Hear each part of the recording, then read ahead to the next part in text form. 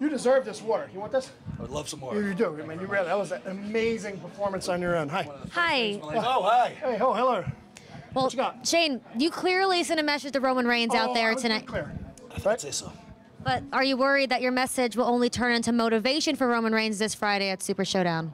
No, Roman found out exactly firsthand what it's like to be in there with the best in the world. Now he's running scared. The big dog is running scared. He's going to go pee-pee with the puppies. That's what's going to happen this Friday. Plus, he better not show up, because if he shows up, then I'll lose our little bet. Yeah, oh, that's true. That's true. I never lose. That's true. Well, to me, but, you know, not to anybody else. We'll talk about that later. Okay. Thank you. You're welcome.